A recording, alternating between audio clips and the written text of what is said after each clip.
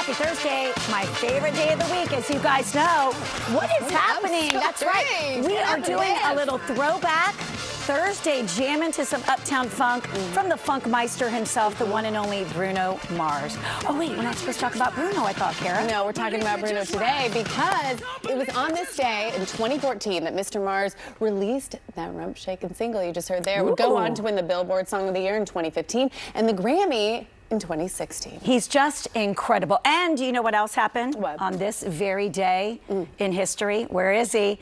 Pop his little cutie pie face up. Macaulay Culkin would eventually become every kid's hero thanks to antics of the film Home Alone. The John Hughes comedy premiered in Chicago on November 10th, 1990.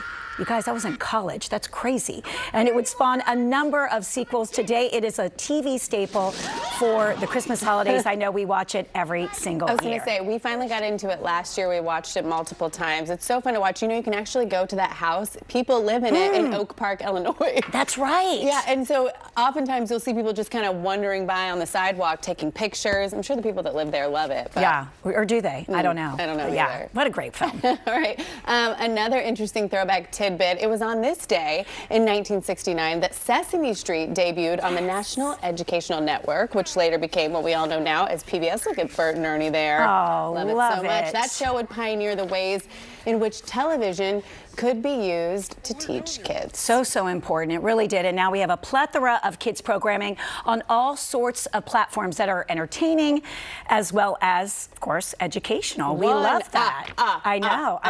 What's your favorite Sesame Street skit? I like The Count. I think I like Big Bird, yeah. You like Big Bird? Yes. I love Bert and Ernie. Yeah. I mean, I also love A Grumpy Man in a Garbage Can. I know. That's so good.